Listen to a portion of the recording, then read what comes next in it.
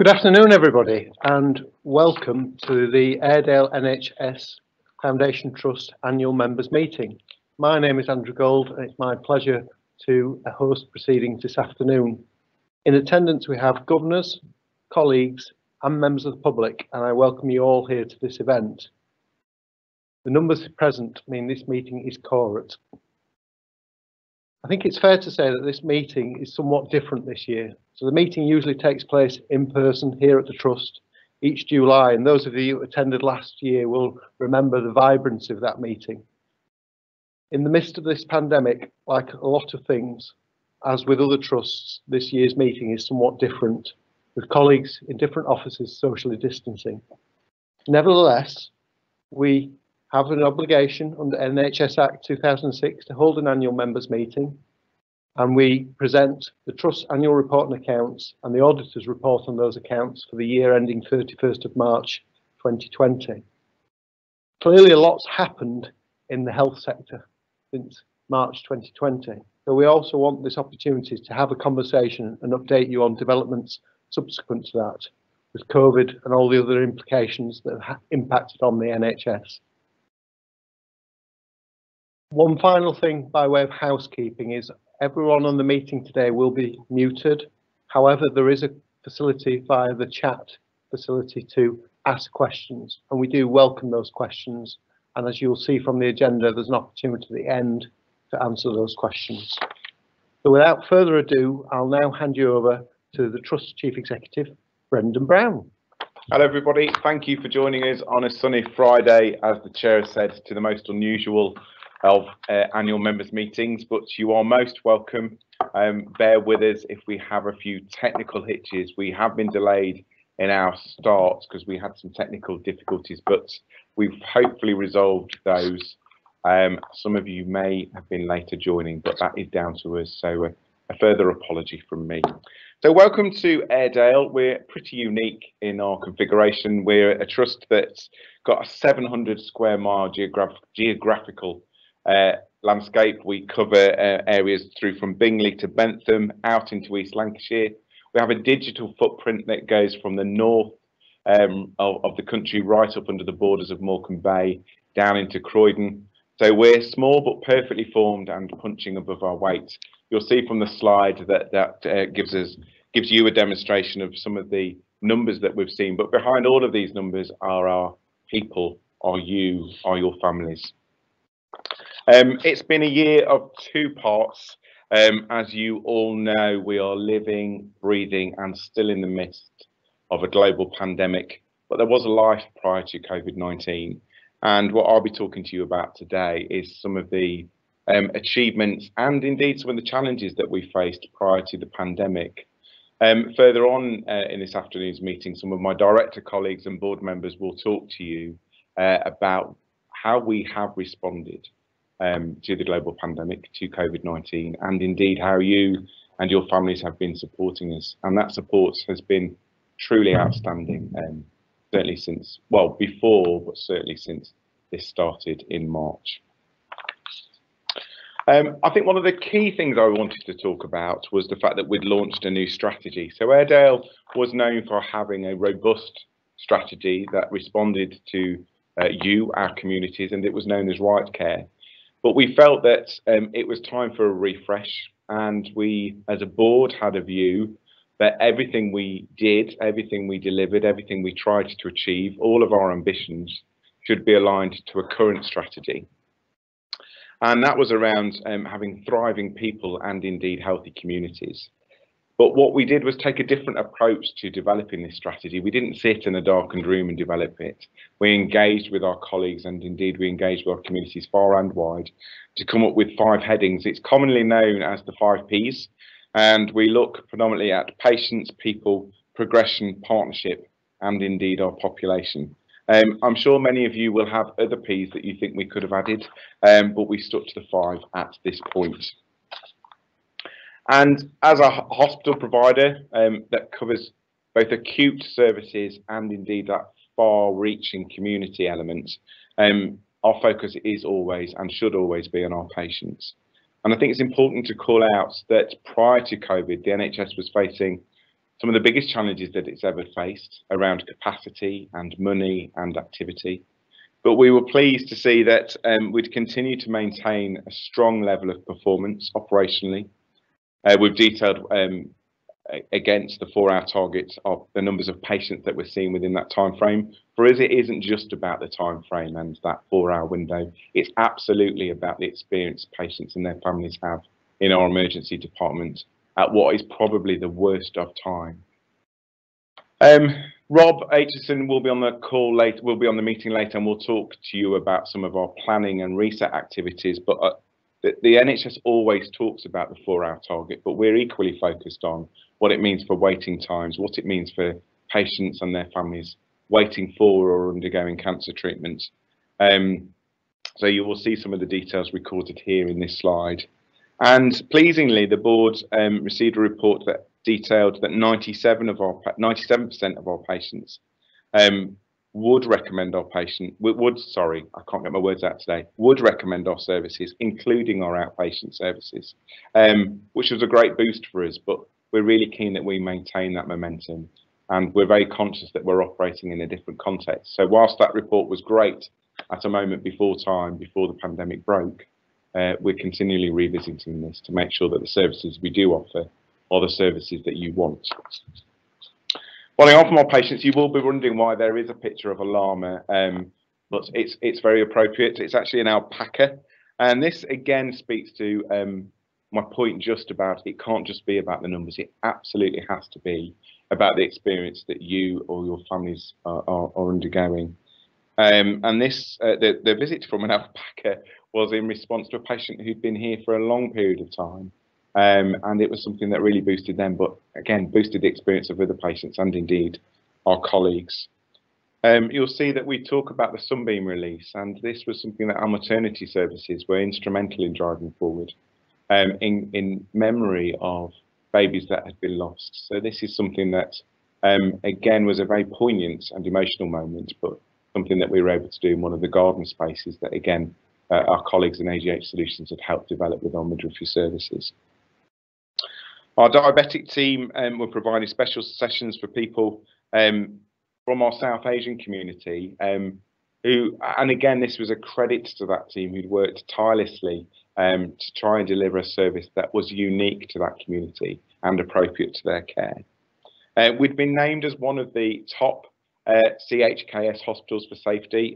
This was for the 8th year in a row against a string of stringent indicators, and again that was a credit to colleagues involved. You'll have noted that I've gone backwards, indeed upwards on the slide, and I was also pleased that we were able to get a second mobile cancer unit, albeit in response to the pandemic, but we launched that last year. And again, some of you were at the annual members meeting last year. We talked to us about just what an incredible service this was for cancer patients undergoing treatment and how we could bring chemotherapy treatment closer to home.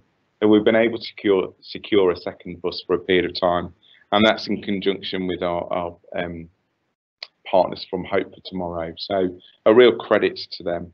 And I'm pleased to say that our facility, our hospital up at Castleberg, reopened. It had taken some time to get that facility refurbished, but I'm incredibly pleased with the results, and it's an absolute superb, spacious, airy facility, both for our patients and indeed our colleagues who are working up there. The NHS wouldn't be as successful as it could be, or indeed is, without its people, and you will have seen over the past several months just how much the country has celebrated and embraced the national treasure that is the NHS. But the NHS is the people who are working in it, and we as a board are very clear that it's our people who make us successful, and to a man and woman in every single department, our colleagues have gone above and beyond, certainly over these past couple of months. But as I said, they were doing that before COVID. Airedale's pretty unique in the way that we recruit people, and indeed in some of the people that we've had here for a number of years. They are truly a pretty tremendous team. But what this details is some of those successes. From our nursing perspective, we were successful in an international programme referred to as Pathway to Excellence, which will see the governance around our nursing management transcend. That will enable some of our ward teams to be involved in some of the senior decision making in the hospital, and it's a real coup for those teams. They've done a fantastic job. Our maternity teams were highlighted as providing great and good care in the annual survey delivered by the CQC, and that cannot be underestimated. Again, this is a pivotal moment in people's lives, and it's a credit indeed to our maternity teams for that result. We did launch the Rainbow Badge, and that feels like that was at a point in time to look at some of the diversity of the people that work within our NHS across the country, and that was looking specifically at our LGBTQ communities. But I think it's also important for me to recognise, and Joe Harrison will talk about this further down the line, about some of the other diversity elements that we've been paying due attention to. And it would be remiss of me not to mention at this point around the Black Lives Matter movement that in the midst of COVID came to the fore internationally. And certainly here at Airedale, the approach we've taken is we're in this for the long game. What we're really keen to do is to get this right in 2020 for our colleagues identifying within BAME communities. And we don't want to homogenise that. Actually, we want to look at those specific communities and those specific colleagues and understand their experience both here at work and indeed in their home lives. But we want to get this right for those colleagues and indeed for the next generation. So Joe Harrison will talk to you about that as the meeting goes on. Again, and the other thing to call out is there's a group of our international nurses there with me. I'm at the back because I think I was probably carrying a little pre-COVID weight at that point. But they're a great group of individuals who have joined us from India. We've had further cohorts join us over the last couple of months in the midst of the pandemic. And again, I would give credit to these colleagues for joining us so optimistically. And they're a very welcome addition to our nursing teams. From a progressive point of view, I could go on all afternoon, but I won't. There are just a few highlights here. And some of it is predominantly based on our digital abilities. So we looked at how we record patient observations such as blood pressure, pulse and temperature through e-observations using iPad technology. And again, it's a credit to our ward and departmental teams for how innovative they were in responding to that new change. Our community teams weren't left out in any of that. They absolutely grasped the use of an electronic patient record via laptops, and that was no mean feat considering the geography that they traverse and some of the hills and dales that they have to work within. So we had some challenges with reception and with broadband, but it's a real credit to those community teams who took this in their stride and got on with it. Many of you will be aware of our award-winning digital hub, and again, they went above and beyond within the COVID experience, but certainly prior to that, in looking at new ways of working for our patients. So for instance, Rob will talk to you further down the line about some of the work we've done with our Parkinson's patients, but we'll also talk about how the digital care hub was able to keep people at home. Our theatre team launched a website to support patients in coming into hospital. Again, a nerve-wracking experience for many patients when they're undergoing surgery. And our theatre teams grasped this and thought about what would that experience truly look like, both for patients and their families. So they were award-winning in their endeavours. And it would be remiss of me not to mention the foot selfie service that our diabetic foot clinic took forward. And again, credit to that team specifically for our Airedale patients. Airedale, as I've said, we're small but perfectly formed, but we have always been a system player. And by system player, what I mean is that we work in partnership with several different partners and stakeholders. And you will see on the slides some of those that I'm referring to. We're one of six acute trusts within the West Yorkshire Association of Acute Trusts. And Andrew Gold is about to take on the chairmanship of the Committee in Common for West Yorkshire Association of Acute Trusts. But we're also part of a thriving integrated care system across West Yorkshire. For the Bradford District and Craven system, we've been working very closely in collaboration with our commissioning partners, our partners at Bradford Teaching Hospitals and at the Bradford District Care Trust, our voluntary services, our local authority colleagues. They're to name but a few. But we've taken that thinking to another level, and we've turned this under the auspices of Act as One. And the reason we've called out Act as One is because we should be acting as one service for our patients. So that work is ongoing, but I'm pleased to say we're part of a forward-thinking and very ambitious system who again have patients at the heart of their thinking. Our colleagues over the hills and up in Harrogate also joined our pathology joint venture in October, and that was a welcome addition for our joint venture and a welcome addition to those colleagues.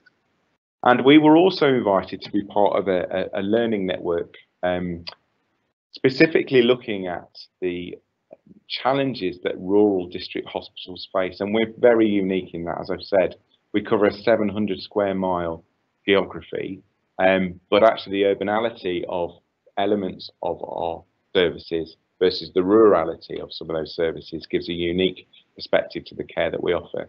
And I think the government and the long-term plan that some of you will have remembered pre-COVID talks very specifically about the role of district general hospitals and indeed how we should be best serving those communities.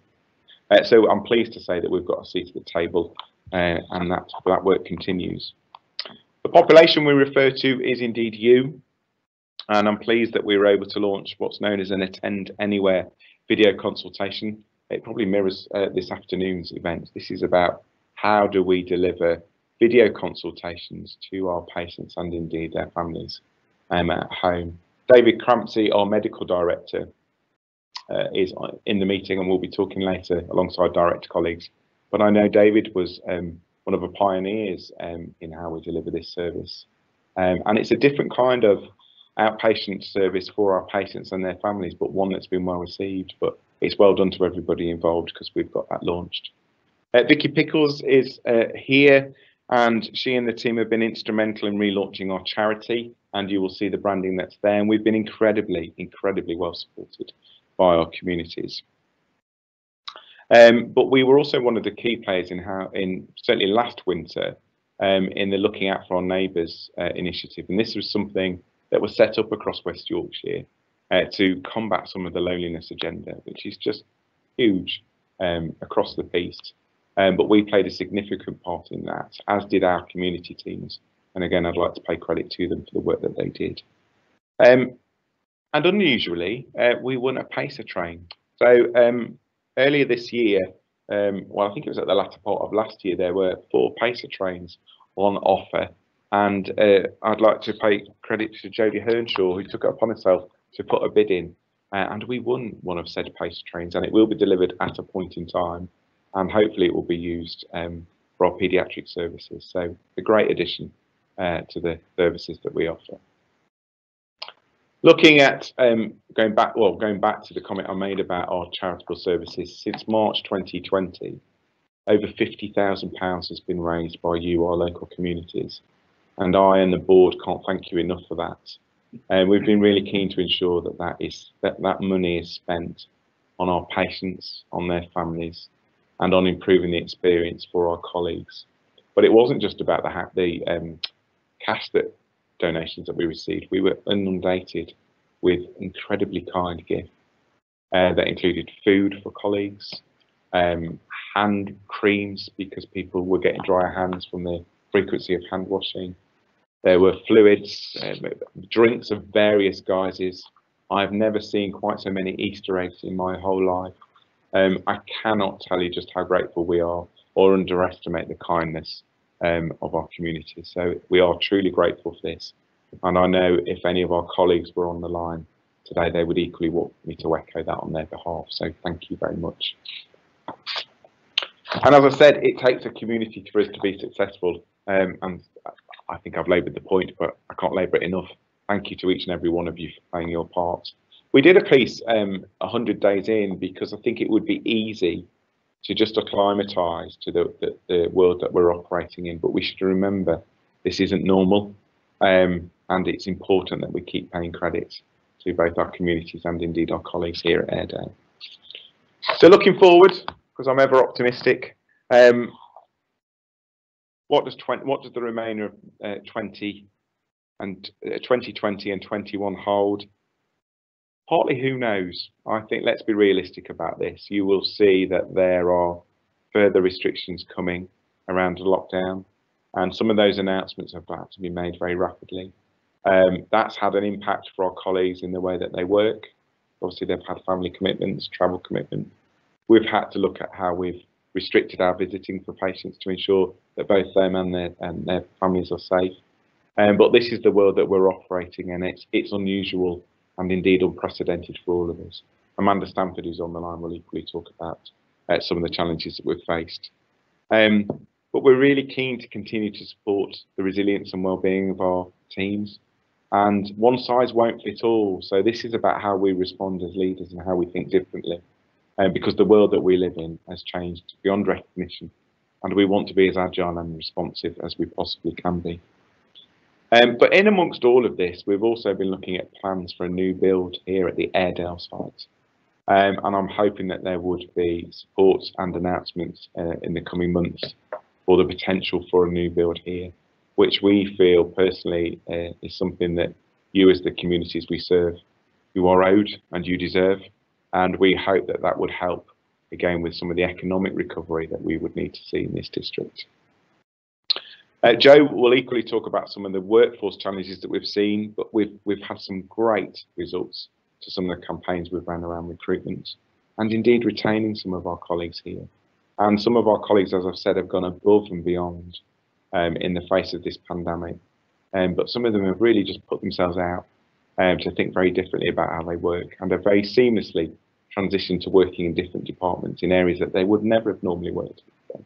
Again, it is a thank you to them. And on top of all of that, we were 50 this year. So I think it was pretty amazing, I think, that every Thursday the country came out and clapped for carers.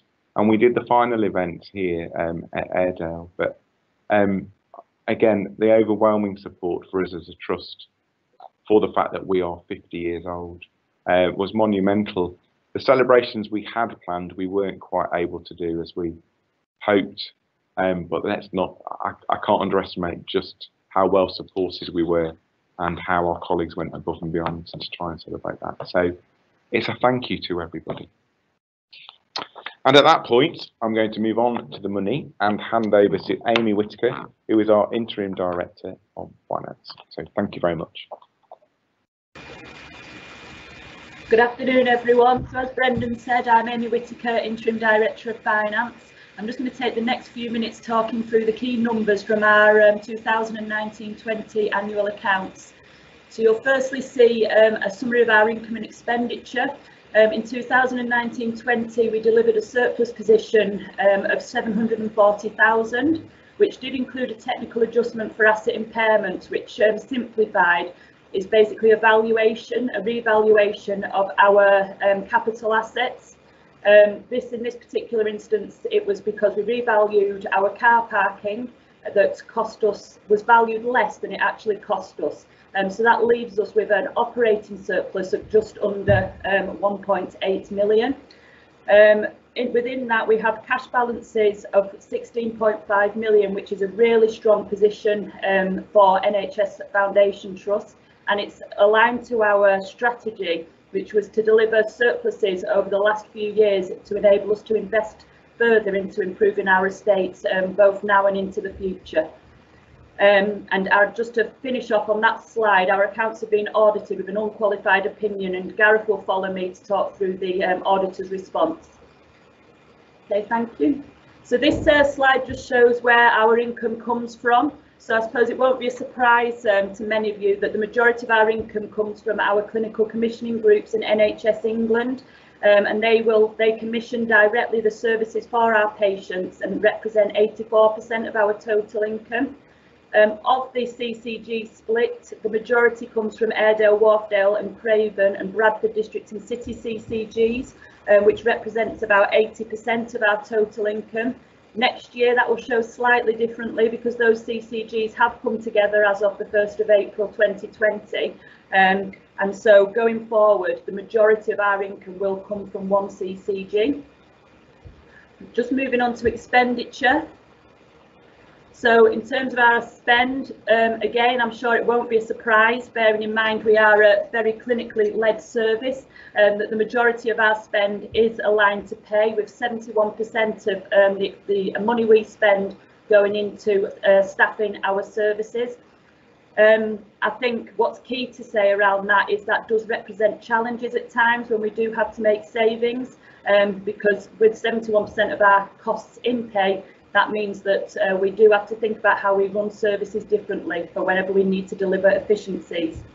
Just going a bit into the detail on the workforce split, you'll see there the top three are all clinical staffing, so that makes up our medical, nursing and then clinical support teams. So just under 80% of our staffing makeup is clinical staffing, with the 20% representing the support and infrastructure, which benchmarks very well actually in terms of how our resources split. Moving on to the next slide. So capital resources. So this shows what we spent in 2019-20 on our building and equipment. So we had a capital plan in 2019-20 of 6.9 million. That was 2.6 million more than the previous year, so it shows our commitment to continue to invest in our estate and our equipment.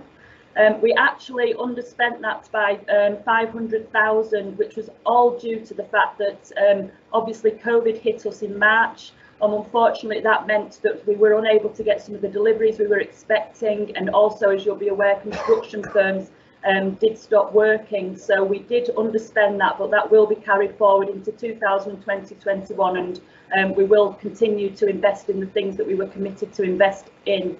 I've just broken down where the major areas of our capital expenditure were in 2019-20. So we invested 1.8 million in our information technology. This was 600,000 more than the previous year, and aligns to our commitment to improve our digital capacity. We invested 800,000 in car parking, 1.2 million in medical equipment, which was double the value in the previous year, and we spent 1.2 million more on environment, so wards, endoscopy and theatres in 2019-20 than we did in 18-19, taking that to a total of 1.5 million. So really keen to invest in our estate throughout 2019-20. Okay, so I'm handing over to Gareth now to talk through the auditor's position. Well, good afternoon everyone. Thank you for the opportunity to present to you this afternoon. My name is Gareth Mills, so I'm the engagement lead from Grant Thornton, who are the Trust's external auditors. So in my session, there's two aspects to this, and those of you who may have been at the annual general meeting last year may be familiar with the first half. So I thought it'd be useful just to talk through a little bit around the work that we deliver in external audit in the NHS, and then in the second part of the presentation to talk through some of the key messages from our review of the accounts, and also the work that we do around the use of resources, or what's known as the value for money arrangements conclusion. We ordinarily have a third element to our audit work, which is to review the quality report and a sample of the key performance indicators within that, which I know is of real interest to the governors. But unfortunately that piece of work didn't happen this year as a result of COVID, and obviously it was felt that it wasn't the best use of resources for auditors and indeed clinicians to be digging around in terms of medical records during March and April. So that piece of work was cancelled for 19-20. Move to the next slide, please, Vicky. Thank you. So in terms of the key role of external audit, well, ultimately it's to provide that independent assurance to you as governors, as members, to give an opinion on the Trust's accounts, to make sure the income and expenditure is appropriately recorded, and the valuation of your assets and liabilities. And then again, we have a secondary requirement in public sector audit, which is to report to you if we feel that the organisation doesn't have appropriate arrangements in place for use of resources or value for money. In addition to that, auditors in the public sector do have special reporting powers. We can make a referral to NHS IE, or we can issue a report in the public interest if we felt there was something inappropriate that was taking place at an organisation. Just to be very clear, we've not issued either of those for Airedale this year. They are very rare, particularly in the NHS, although recently we as a firm did issue one at a council in the Midlands. Next slide please, Vicky. So in addition to that, we're also required to perform any work that's mandated by NHSIE or CQC. Again, typically that is mainly in relation to the work on the quality report, but unfortunately that wasn't required this year. And we're also required to review the Trust's annual report and annual governance statement to make sure that the content of those key external documents are consistent with our understanding and knowledge of the Trust. Next slide, please. Thank you.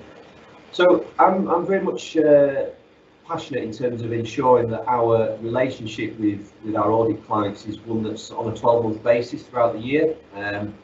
So certainly I have a regular level of liaison with Amy and Amy's senior team throughout the year. We typically will meet to kick off our planning in the autumn. We issue our audit plan early in the new year to the audit committee. We then perform an interim audit, typically around February-March time, and report that to the audit committee. And then normally our audit process is focused on the period from late April to May, but as a result of COVID, the audit deadline was extended this year by about 3.5 weeks to the end of the 3rd week of June, when we issued our audit opinion. And then after that, we always have a debrief with Amy and her team in terms of what went well on the audit, what perhaps we could do more efficiently and effectively in the following year. Thank you.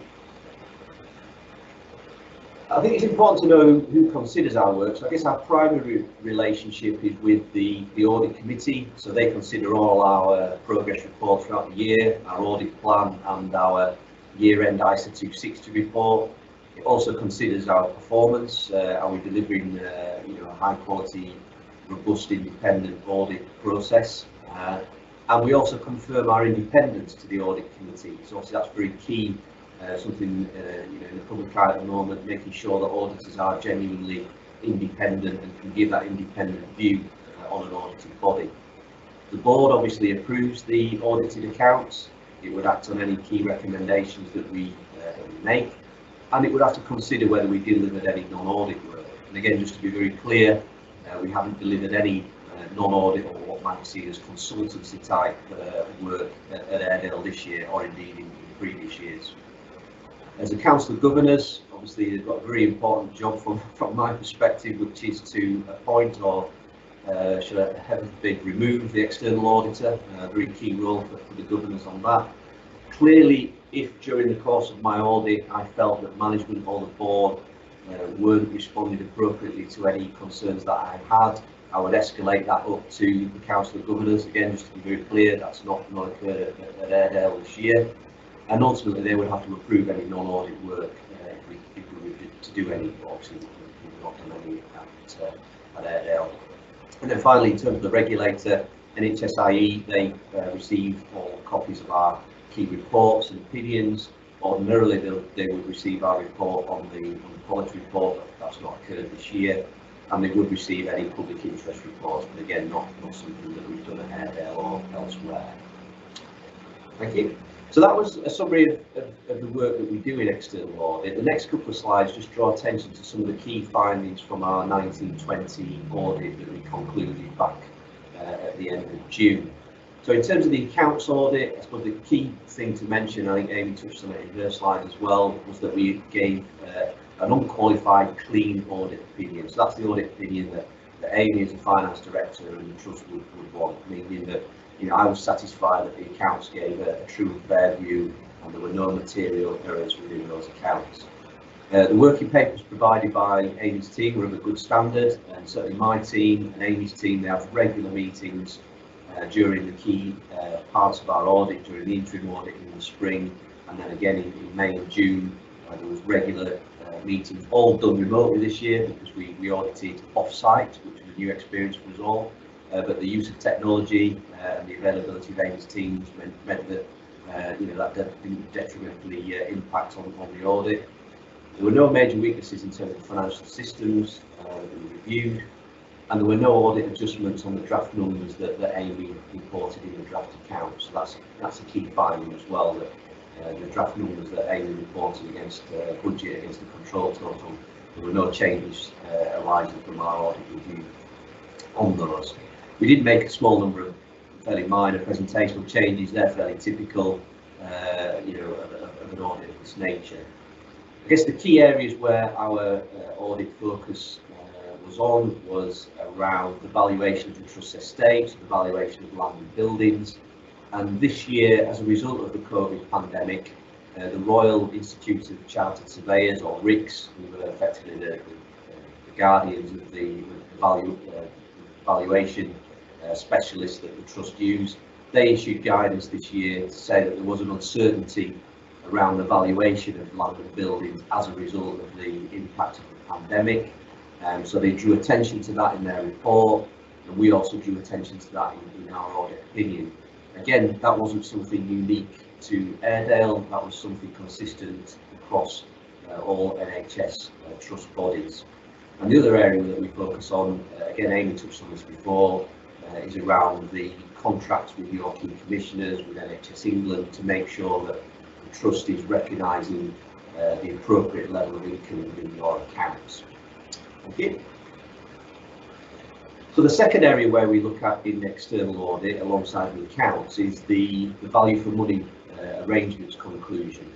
So this is where we look at how the trust uses the resources that it's been allocated and make sure that it's got appropriate arrangements in place to deliver those resources.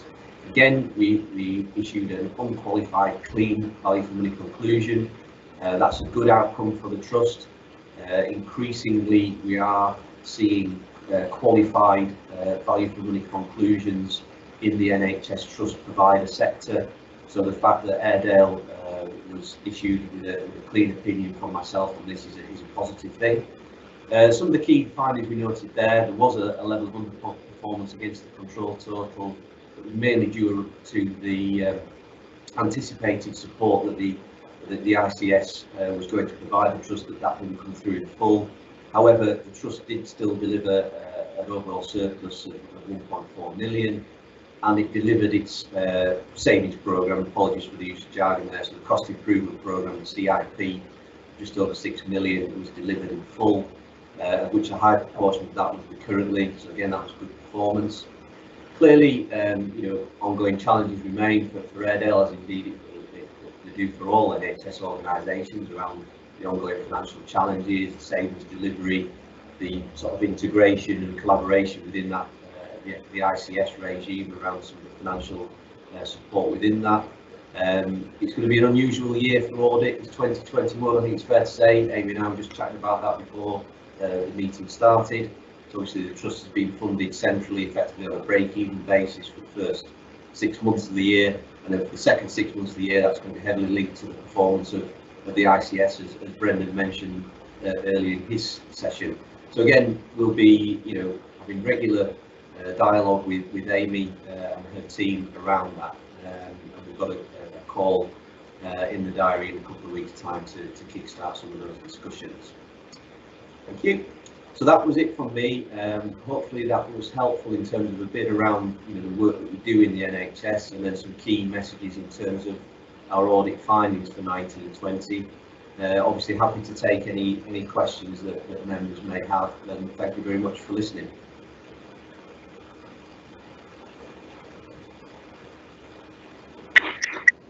So that concludes the formal business of the annual members meeting. We're just looking to see if there are any questions from members at this point.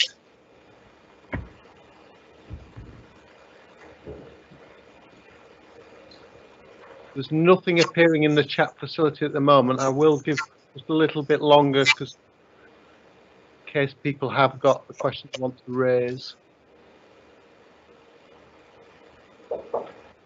Okay. Well, thank you for, as I say, concluding the formal part of the annual members meeting. It seemed remiss when we have members present to not have the opportunity to have a conversation about how things have moved on since 31st of March 2020. And so the next session is all about the impact of COVID-19 and how we're restarting our services. So I'll hand over to colleagues to take us through that next session on the agenda. Okay, thank you, Andrew. I think I'm first. It's just a couple of slides to go through some of the changes that we're going to be seeing around, or are seeing, around the financial regime. Obviously, due to COVID pandemic, there's been a lot of changes over the last 6 months, and there's continues to be changes into the next 6 months about how the financial regime will work. So originally, pre-COVID, we set a plan that assumed we would still continue to deliver surpluses into this financial year of 410,000. Those did include an efficiency ask of about 11.6 million, so we were expected to make savings of about 5.9%. We were aware that this wouldn't be deliverable in 1 year, and we were expecting that to be supported by our, and again apologies for jargon here, through our place, which is our Bradford and Airedale partners, and also at ICS level, which is our West Yorkshire partners, and that was agreed in order to get us to do a 410,000 surplus. However, since COVID, the financial regime has changed a lot, and the national expectation now is that all systems should balance. And what happens at the moment is we are all on a block contract. This is across the NHS. Which means we get a set amount of money each month, and if that isn't sufficient, we then get a top up at the end of the month, which enables us to bring back to balance. Clearly, that position is audited to check that we are spending money in the right way, and that we are providing value for money services. So next slide, please, Kate.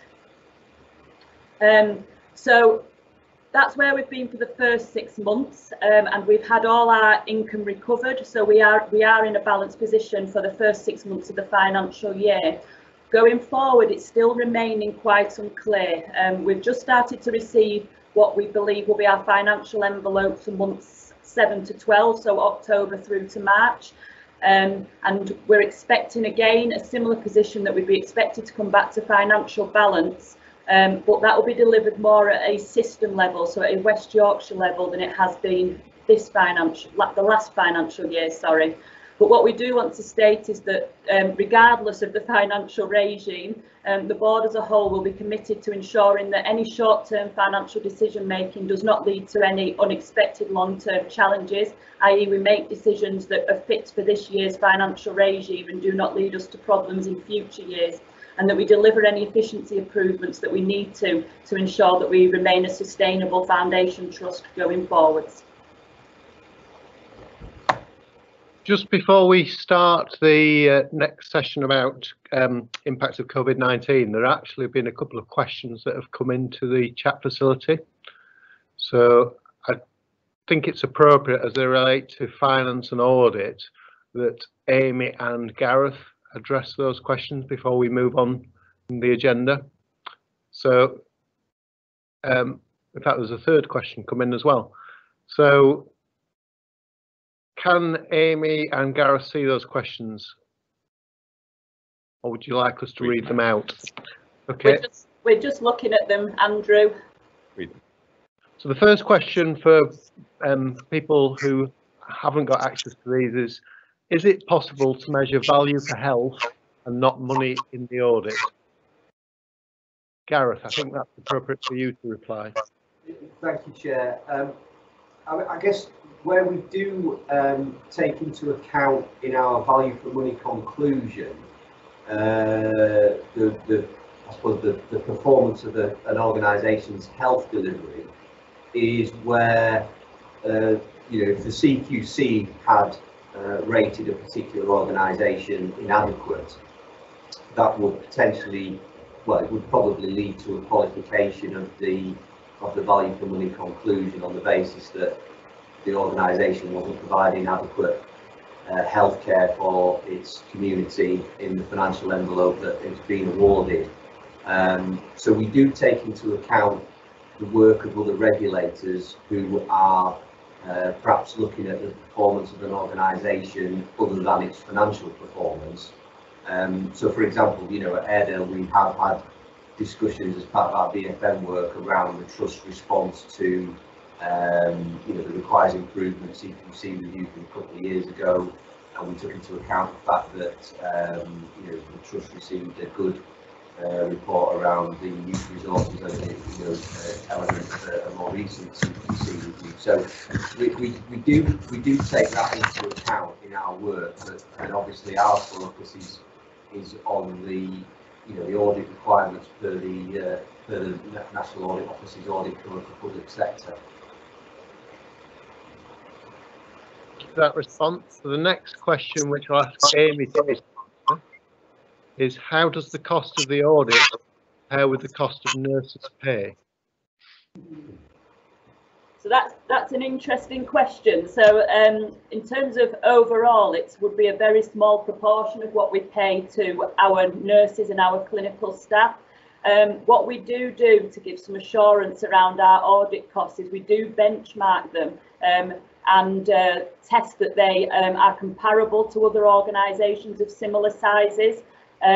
We also do go out to tender on a frequent basis to ensure that we are getting value for money in our audit area. In terms of, actually comparing it to a individual nurse's pay would be challenging because that varies considerably. I suppose that's the response I'd give on that. Anything you want to add, Gareth? Yeah, I think I probably refer to a recent report that came out just last week, which was a report called the Redmond Review. It was mainly around the state of the public sector audit market and local authorities, but it equally applied to the NHS audit market. And essentially, that was highlighting there some of the challenges of the delivery of public sector audits in terms of fee pressures being on a downward trend at the same time that the regulatory requirements and the pressures around audit quality have been going in the other direction. Added to that, there is a real challenge of experienced public sector auditors, or lack of at the minute. So I suppose you'd expect me to defend the public sector audit fee market, but I think our fees are competitive here at Airedale. So they've been subject to a tender process. I think the direction of travel for audit fees in the coming years, I suspect, is upwards, not just at DT but across the board, to take into account the increased challenges and expectations around stakeholders such as yourself as members, to make sure that we've got that robust audit in place that can deliver detailed and comprehensive audits to provide that assurance over taxpayers' money effectively. Just to re-emphasise on that particular response, something that was in your slides as well, Gareth, that the appointment of auditors is a Council of Governors led appointment, and it is tendered every 3 years. I think also it's important that the Trust has a robust audit process to be assured that the finances and the quality reports that we report to members are appropriate and accurate. I think it's also just, as the question's been raised anonymously, it's also worth emphasising that the cost of the audit is explicitly disclosed in the Trust annual report and accounts. So I think moving on, the next question is, does car parking make a profit? Amy? So any income that we recover from our car parking does go back into reinvesting in our services or in our estate. Over the last couple of years, we've made significant investment, particularly into car parking. So you'll have seen in 2019-20, that was 800,000. I think what I also want to add here is, at the moment, we are not charging for car parking, so it's free to both staff and patients as we currently stand. So at the moment, in this financial year, we're not making any income from car parking. Thank you for that response. So let's move on to the next item on the agenda, which is Jerry Stanford on the report on the work of the Council of Governors. Thank you, Chair, and good afternoon, ladies and gentlemen. I'm the Public Governor for Pendle, East and Code.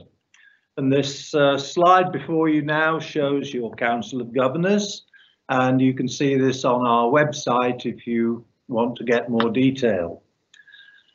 The Council is made up of 12 publicly elected governors, 4 governors drawn from local councils, and voluntary services, and 4 governors representing the hospital staff.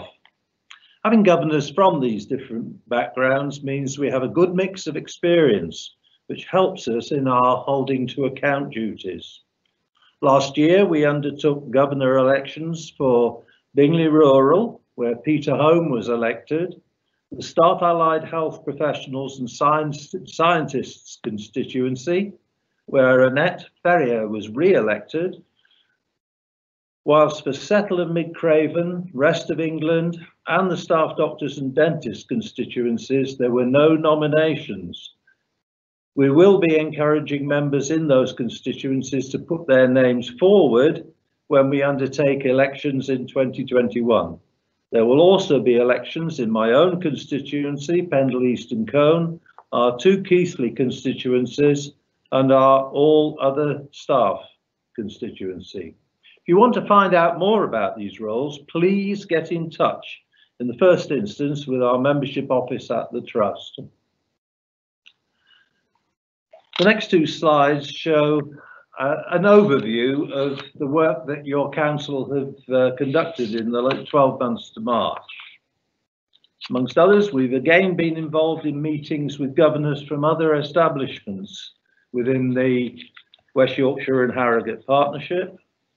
Sadly, there were fewer events for members this year, a thing we hope to improve on with our new Trust governance team once things return to normal. Member feedback on the talks, including your idea on new topics, helps us to plan our future programme of events. So if you have ideas, please let us know later.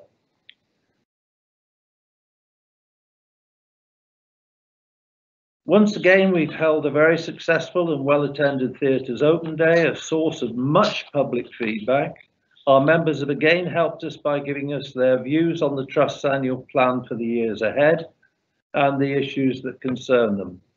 An annual feedback report, a summary of your comments and concerns, in fact, was shared with the board, and I'm pleased to tell you that the board has acted on those issues. So this next set of slides highlight the representativeness of our membership. It's catching, Brendan. In parts of this presentation, I'm going to compare our membership figures with those of the whole district taken from the last census data. That's not as up to date as we would have liked them to be. At the 31st of March 2020, we had 10,915 public members, about 170 fewer than last year. We are working to recruit more members, and again, we need your help, please. Our membership strategy contains an objective to develop the representativeness of the membership. And this slide shows that representation in terms of ethnicity. Here are the numbers behind the colours. 8,471 members describe themselves as white. That's 78% of our total membership, whilst within the district, 90% describe themselves as white. 76 are of mixed race, less than 1%, against a district average of 1%. 1,012 as Asian or Asian British, that's 9%, against a district average of only 2%. 63 as Black or Black British, that's just under 1%. The district average is less than 0.5%. 22 are described as another ethnic group, that's just under 1%, whereas the district average is less than 0.5%. And we don't have the ethnicity details of 1,268 members, 12%. So our ethnicity data shows that we're broadly representative of the population. In terms of age, we invite people to become members from the age of 14, and whilst we only have 5 members in that age bracket, our younger members, 14 to 21, total 383. The majority of our members are in the 22 to 29 and the 60 plus age brackets, and there's a fairly even distribution between the ages of 30 and 59. In the district, the majority of people, 19%, are aged 60 to 74, which is a similar picture. There's a relatively even split across the district in the other age groups, with those people in the 22 to 29 age group, that's 8%, in the minority. So in terms of age, we do differ a bit when compared to the district. In terms of gender, the majority of our members are female, 64%, whilst a small number of members, 29, have not told us their gender. From the data available to us regarding gender base in the district, there's a relatively even split between male 49 and female 51%. And the next slide shows the number of members living, or in the case of staff working, in our different constituency areas as of the 31st of March. As you can see, most of our members live in Keighley, Skipton and rest of England, the latter being any area not within the constituency areas stipulated in the table. Earlier this year, we agreed that our membership strategy should be integrated with the trust-wide engagement strategy, and this slide sets out our priorities. Our membership priorities within that strategy are detailed and focus on a membership representative of the area, recruitment of people that have an interest in healthcare to become members of the trust, engaging the membership about the trust plans and services, and to ensure we engage in an effective way. We've developed a plan of activities in support of these priorities and will resume as many activities as soon as possible. This slide shows graphically how the information that we get from you circulates and flows through the governor process. My final slide shows how we have managed to continue our work since lockdown in March. We had to adapt to the new normal to maintain our role, and we're grateful to the Trust in supporting us in this endeavour. This is how we've maintained our duties. We appeal to members to also adapt by contacting their governors by email or telephone to keep feedback coming in. The email address for governors is on the website on the Council of Governors Who's Who page. Finally, as this is my last duty as your league governor, I thank you, the members, and the governors themselves for the support you've all given me in the last 2 years. Please support Dr. Karen Ellison in the same way as she takes over from me today. I should be up for re-election next spring, so I hope to continue my work for the Trust. Thank you. Okay, again, just have a little pause to see if any questions come in. Whilst we're doing that, on behalf of the board and as Chair of Council of Governors, I would like to thank Jerry for his 2 years as lead governor, his unstinting commitment through that, and whilst he remains a governor and he will be there in the background to support the governor's team, as Jerry has indicated, Karen Ellison will take over as lead governor from the conclusion of this meeting. So welcome, Karen, to your duties, which members will see, I guess, at this presentation this time next year. Yeah. So questions, there doesn't appear to be any coming in. So on that basis, I think we'll move on. If there are some that do come in, we can pick them up in the broader question and answer session. But if not, we'll now move to the agenda item, the impact of COVID-19 and restarting our services. Good afternoon, David Crampsey, Medical Director. Thank you for joining us. We're going to discuss shortly the exceptional response that we've seen from our teams and indeed from our community, but it felt appropriate to discuss the impact and the exceptional ask that was given to us all in the last few weeks and in fact continues to be given. So what was that impact? Well, our communities were locked down. We live in those communities, we are those communities, our hospital sits in that community. We also asked our extremely clinically vulnerable patients and staff to be identified, to shield, and actually to undertake the isolation which was required to protect them from this virus. We saw during the period, particularly from late March until June, a surge in our hospital admissions, a massive increase in the number of patients needing critical care and ventilatory support, and tragically we also saw deaths. We had to put in place restrictions in our visiting, and tied into that, whilst we reduced footfall in the hospital to maintain safety of all, we also had to ask a number of colleagues to work from home who would be used to coming together as teams in the organisation. As Rob will describe later, we also had to cease some planned care activity, and that was paused for again a period of about 3 months. And Rob will describe in detail with Stuart the recovery plans that we've got in place and already implementing. I think we also need to call out and recognise the personal sacrifices that many of our staff made to maintain services.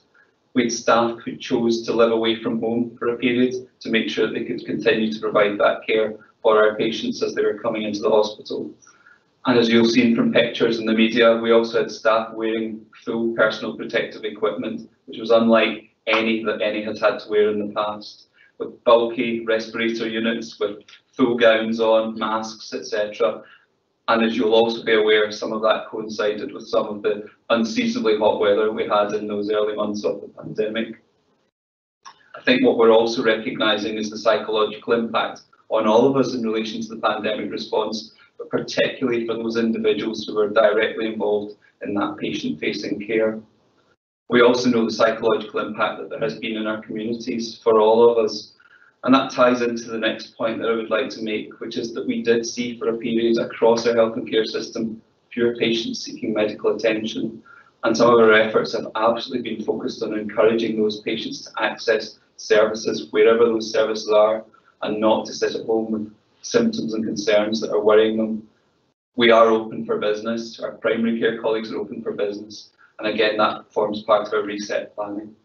And on that note, I'll hand over to Rob, who will describe that in more detail. Thanks, David. Good afternoon, everyone. I'm Rob Aitchison. I'm the Chief Operating Officer here at the hospital. I think it's just worth saying, you know, like all of us here, I'm really proud to have worked alongside both our clinical and our non-clinical teams in responding to what we've experienced over the last 6 months. We're very much still in it, and it's a testament to those teams that people continue to work to respond in whatever way is needed.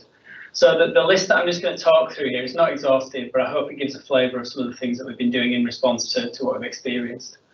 So I think the first point in terms of reconfiguration of our ward base, but not just our ward base, the whole of our hospital and how it operates. And I think what that has needed is a real consideration about how we use our estate, our physical estate here on the Airedale site at Steeton, but also the other environments where we provide care from in the best way possible to keep our patients and our staff safe.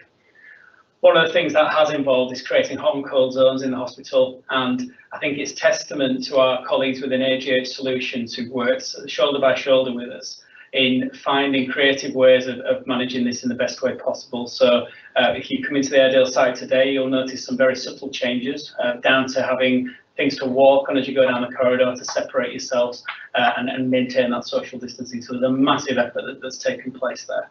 As part of that, our critical care team have been a really crucial part of our response to this. And part of our response at the peak of this that we experienced throughout April was creating an additional capacity within our theatre unit. So obviously we stopped doing a lot of our planned work, but continued to do some of it. And we recreated additional capacity, pulling teams from other areas to support the effort that was needed. I think there's an important point to make about those teams that might not have been in those traditional categories of trying to deal with the kind of hot COVID patients. And I think one of the teams that needs to be called out, and it's a great example, is our orthopaedic team.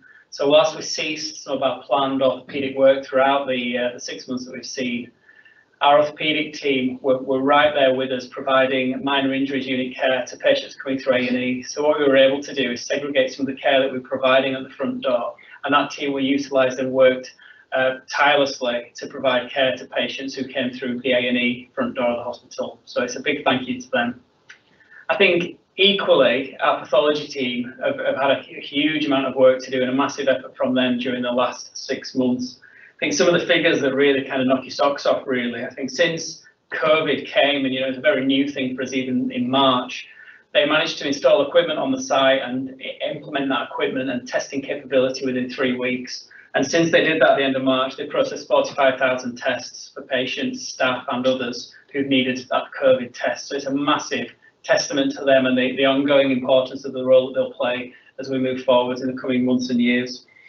So I think a big well done to them. I think to call out our research and development team as well. I think a big effort, a team that sometimes is kind of, sits in the background a little bit, but they've played a really key role in driving some really innovative work here and taking part in some of those national trials and leading the response within the hospital and outside of it. So again, big effort from them.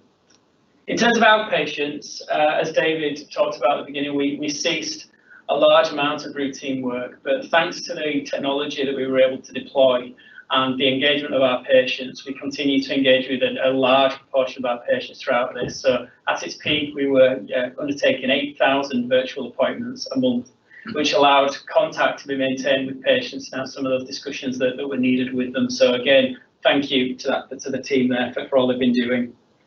And I think we've just given a flavour here of some of the other work that's been taking place. Again, some of it in the hospital and probably less visible to the public, but our clinical teams in particular have really stepped up and they've processed a huge amount of information, they've contributed to guidance and interpreted it for the benefit of our patients. So the clinical reference group that we implemented at the beginning of this pandemic has played a really key role in making sure that we're clinically led and able to respond in the best way. Again, it's worth just singling out our infection prevention and control team. It's a very small team, but it's a really effective team in the response. And clearly, like all of us, they've never experienced anything like this before, and the response has been fantastic in keeping our staff and our patients safe. And again, it's probably just worth calling out the different way that all of us have been working throughout this. So the use of MS Teams, for those of you that are not familiar, that's Microsoft Teams. It's been one of the key things that the NHS has used across West Yorkshire and the country to make sure that we can continue communicating with each other inside and outside of the hospital, actually, whilst maintaining social distancing and making sure we minimise the spread of COVID within our workforce. And then it's just worth also calling out the support that the Trust gave in a personal and a trust capacity to the Yorkshire and Humber Nightingale facility.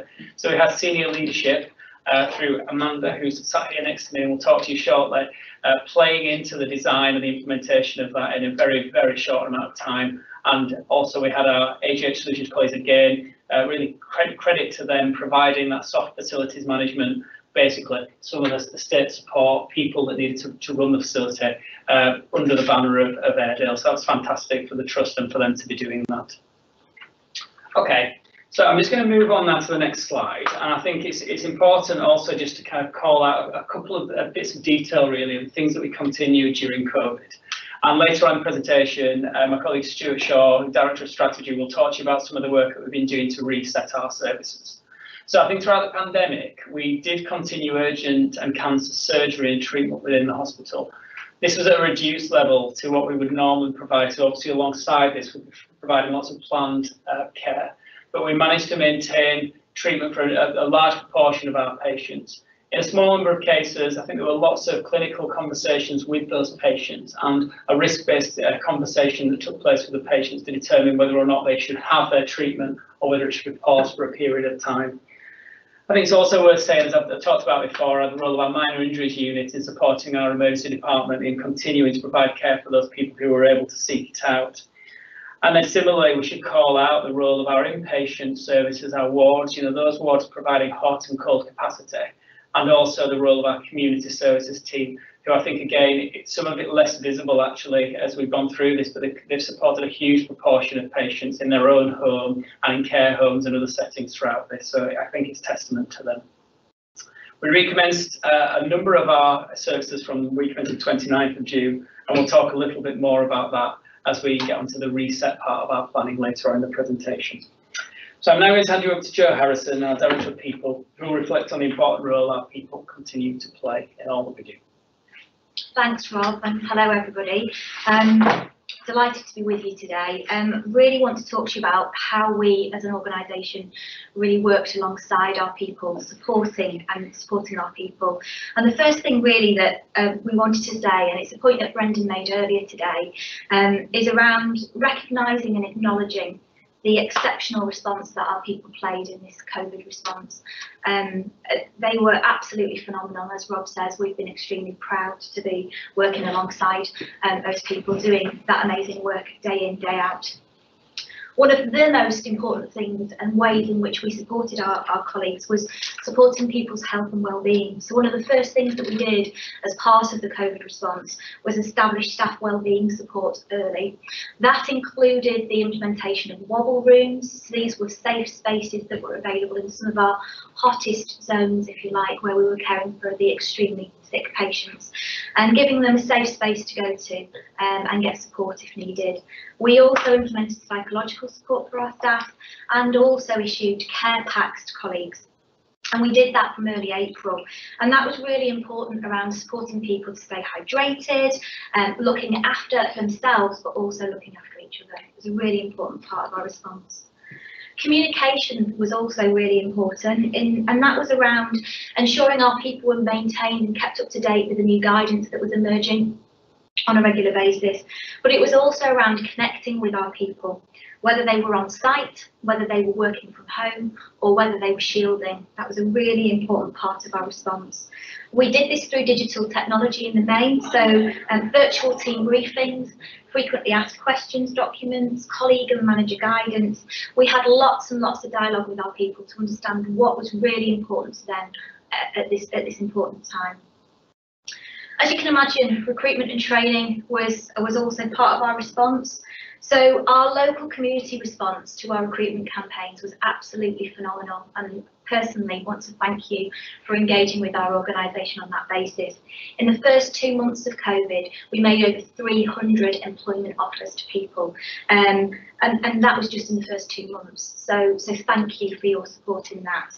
We also engaged with the National Bringing Back Staff campaign as well, which was around how we supported individuals returning back into the NHS who might have left previously. Training was developed, and this was very much around making sure that we were able to support colleagues develop their skills, get new skills, to make sure that they were able to maintain those skills now and into the future. And this was really about making sure that we were able to provide high quality care to our patients fundamentally. We had a sustained focus on protecting our people. So we rigorously monitored, maintained a consistent supply and quality of personal protective equipment. That was absolutely essential part to keeping our people safe and enabling them to feel confident in providing that high quality care to our patients. Staff testing was a key part of our response also. So this was symptomatic testing for colleagues and family members who were symptomatic, as well as antibody testing as part of the research and the national views that were part of that. We also focused around a risk reduction framework. So we layered this up at organisational level, at department level, and at individual level. And this really links to the inclusion work that Brendan was talking about earlier. So we very quickly identified who were our vulnerable groups that were at higher risk of more severe illness. And we identified those early and worked with them to make sure they were able to feel safe and feel confident in the workspace or at home if that was where they needed to be. We implemented a command and control structure. We did that rapidly, and this continues to be in place. Clinical leadership was a critical part of that work, and we provided that clinical leadership through the clinical reference group, as well as creating agile structures for us to really make sure that we were able to make multi-professional decisions rapidly and at pace where we needed to make them. Digital connectivity and support was a key part of that, so hence how we are communicating with you today as our members. But the provision of equipment and support systems to enable our people to work remotely and maintain communication and patient consultations was also incredibly important. So we've actually supported over 700 of our people to work on site and off site and in an agile way. I'm now going to hand you over to Amanda Stanford to talk to you about our patient response. Thank you. Good afternoon, everybody. As Jo said, my name is Amanda Stanford and I'm the Director of Patient Safety and Quality here at Airedale. I just wanted to share with you some of the ways in which we cared for patients in an environment that was unprecedented, really. The majority of us will recognise that actually when our family members come into hospital, when our loved ones come into hospital, we're very much part of that usually. We're able to come on site, we're able to be part of that healthcare journey. During COVID, all of that stopped and our patient experience was very different. One of our underpinning principles here at Airedale is to make sure that we provide safe and compassionate care. And our teams, and when I talk about our teams, I don't just mean the clinical teams, it was all of our teams across the organisation had to find different ways of making sure that our patients and our families kept in touch. And I just want to share some examples, and this list is by no way exhaustive. There were lots of examples across the organisation where our staff went over and above, making sure that families were engaged and they were able to keep in touch. Some of the ways we did that was really through our virtual visiting. So we used technology to try and make sure that our family members could see and speak to patients that were in, particularly where they were in critical care. These were stressful times for family members when you can't see, when you can't touch your loved ones. So actually just being able to see them and talk to them meant a great deal. And equally, this was really important to our staff because actually visiting is a fundamental part of that journey. And I think staff found it very challenging not to be able to interact with family members, so it helped them too. Part of our basic human needs is being able to touch and hug, and our teams came up with an idea around virtual hugs. So what this meant is that family members could send in a request to either send a card or a message or a poem, and our teams here would take that along to patients to make sure that they got those messages in a timely way. Because family members, carers, friends couldn't come on site and bring things in, we set up a service here for care packages. So we had on site things, just basic things like toothbrushes, toothpaste, a magazine, some sweets, and a request could go in from families, and teams here would then have one of those care packages and deliver them to the patient. Equally, if families wanted to bring something in, they could bring a parcel in, they could arrange with the team to drop it off and they'd be given a time slot to do that, and then the team here would drop that parcel off. One of the important things for us as a team was, whilst nationally the complaints process was suspended, we felt that it was really important that if concerns and complaints or any feedback came in, that we still had sight of that, because actually during that heightened period, there may have been things that we needed to respond to in the moment. So the quality and safety team maintained oversight of any concerns, complaints or feedback coming in. And where we felt it was really important that we would respond to those complaints and that we wouldn't suspend them until post-COVID. Where we did suspend them, we communicated well with those complainants and explained the situation.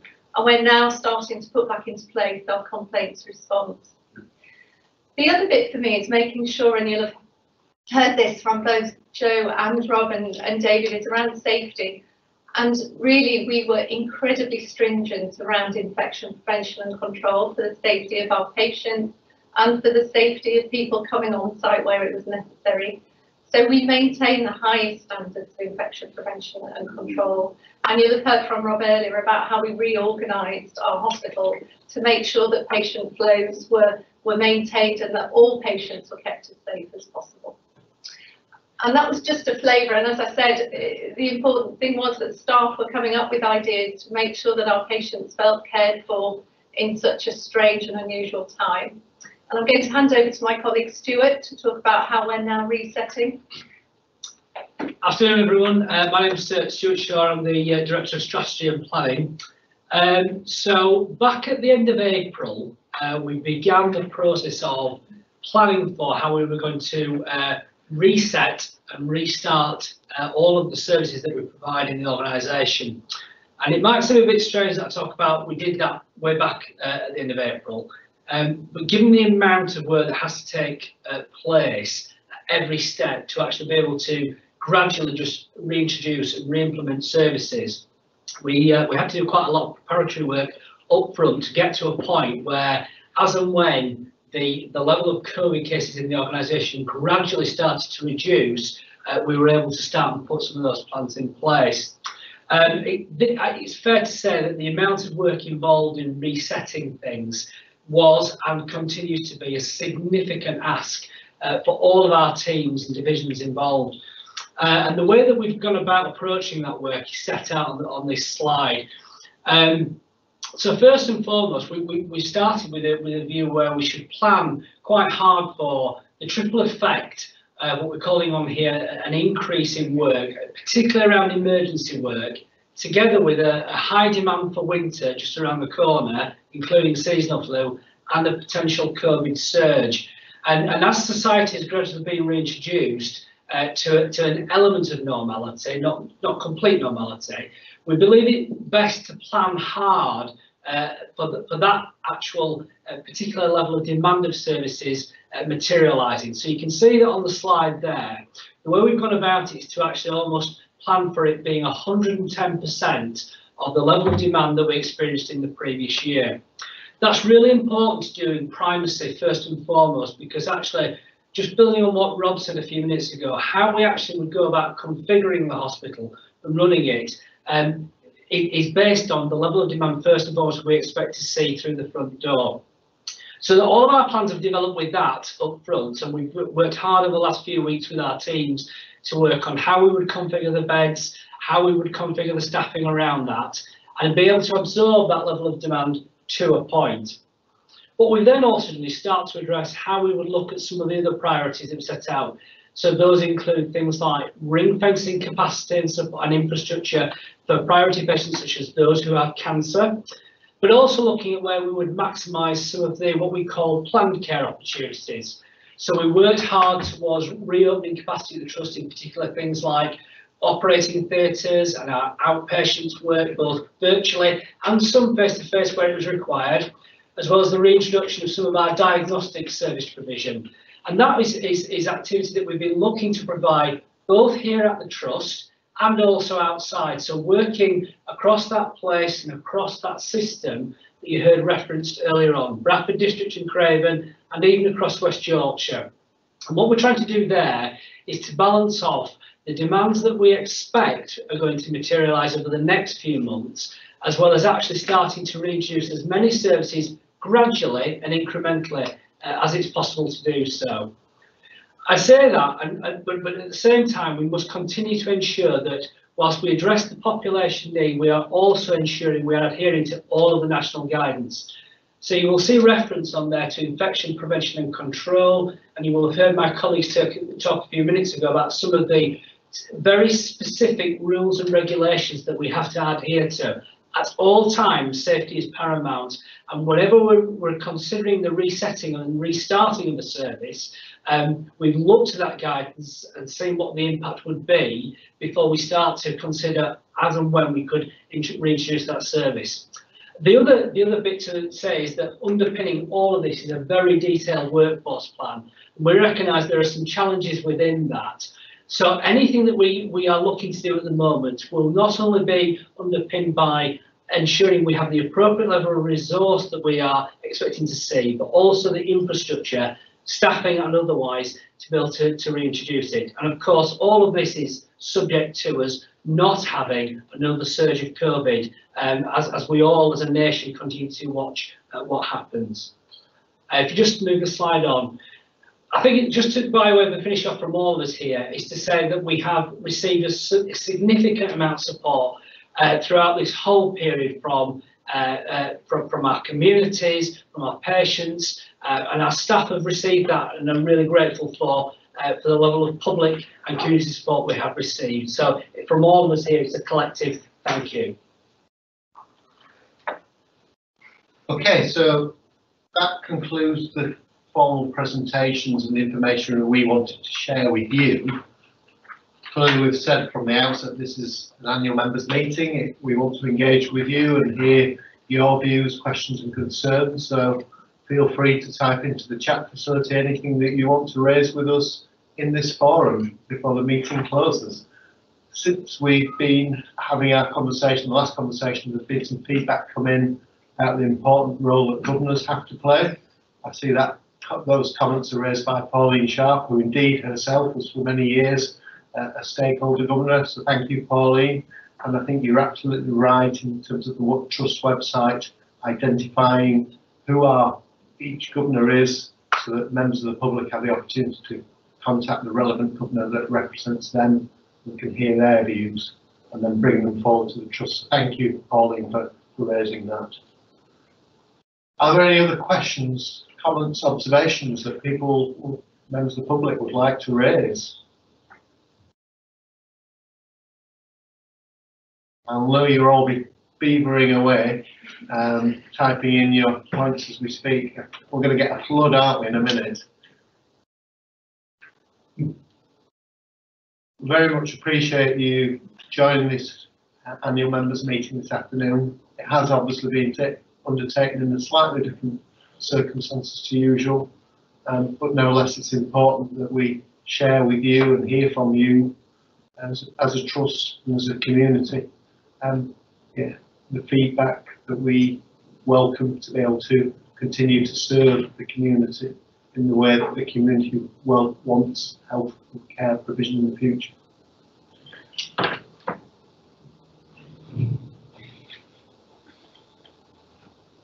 So there's a question come in. Sorry, I'm just going to have to stand up and read this. So, a strategic question. In the past, Keighley Craven operated a separate infectious disease site. Could this return? I think that's a question for Chief Executive Brendan Brown. I don't think it will return, but I think, as Stuart alluded to, and it plays to my commentary about a new build, actually the way we operate hospital services is going to change for the long term. And as part of our conversations around what a new build would look like at the Steeton site, we've already been considering how do we manage that infection control agenda as stringently as both Amanda and Stuart called out. So what we would be looking at is what would the single room occupancy look like. We wouldn't necessarily have a separate hospital, but I think it speaks to the unprecedented times that we are all in. And as Rob called out, as a district, we supported the opening of the Nightingale Hospital at Harrogate. We may need to make rapid decisions about other facilities in the future, but as it stands for our long-term planning, we would look at what would this facility look like and how could it accommodate different infectious control procedures. And I'm so sorry because I realised the camera's over there as I was looking over there. I do apologise. I'm so sorry. Okay. So another question. What plans does the Trust have to manage a second spike in COVID-19? Rob, do you want to take this one? Yes, please. Okay, yeah, so I think I absolutely would have expected someone to ask this question. So I guess my main reflection would be there's still a lot of uncertainty, isn't there, in every part of our lives at the moment in terms of what's going to happen next. I think the way we've approached this today is that Stuart's reflected on the reset planning that we've been doing. And we have developed a series of triggers within the Trust. So there's a number of reasons I think why that is working quite well at the moment within the organisation. It helps us to communicate with our teams and to try to talk through some of that uncertainty and the things that we would do within each of those scenarios.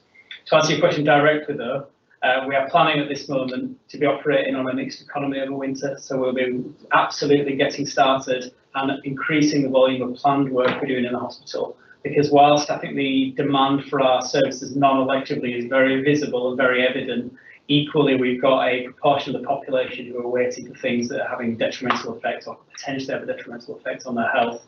So we're absolutely looking for a balance. In the same way that we managed this the first time round though, when a certain number of triggers are met, we will take different actions within the hospital. So some of that may involve redeploying people to other areas and ceasing certain elements of our service. But I think the thing that we will have, particularly from a learning perspective, is a really clear framework that we'll be working within. So at this present time, we've seen a slight increase in the number of COVID patients in the hospital. We start to see a little bit of an increase.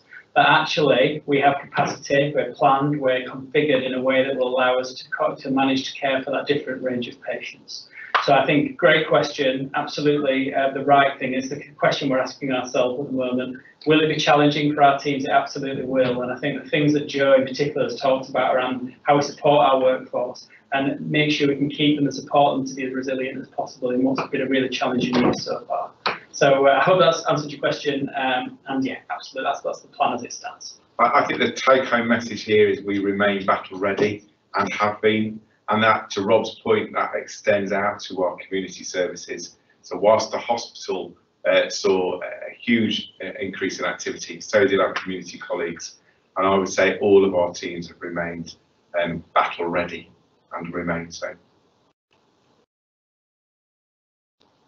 Okay, so just monitoring if there are any more questions. I'd love to hear from people who've taken the time and effort to log on and hear the presentations this afternoon. It'd be great if you've got questions. This is your opportunity to ask, and as with the previous ones, get a response.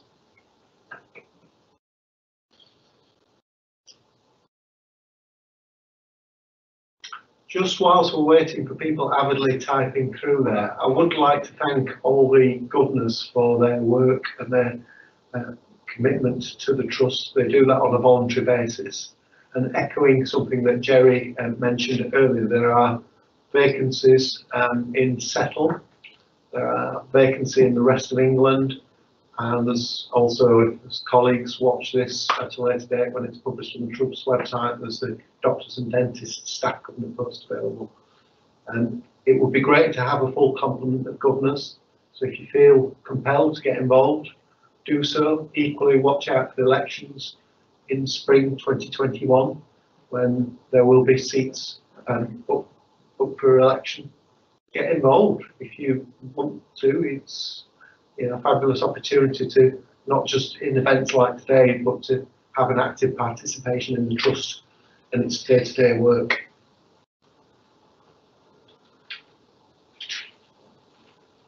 So I'm keeping an eye on the questions list, but I can't see any more. So having given field due opportunity for that, I will formally draw the meeting to a close. And I thank all colleagues who have been involved in their presentations this afternoon. Can I thank all board members, and all board members have been participating in and observing this meeting. And I would also like to thank governors for their attendance this afternoon. But most importantly, I'd like to thank you, members of the public, who spent the time to hear and also ask questions. I think it's important that we as a trust respond and serve the community, so we value that input. So thank you very much. I'll draw the meeting to a close. Keep well, keep safe. We hope to see you at the annual members meeting next year. Thank you.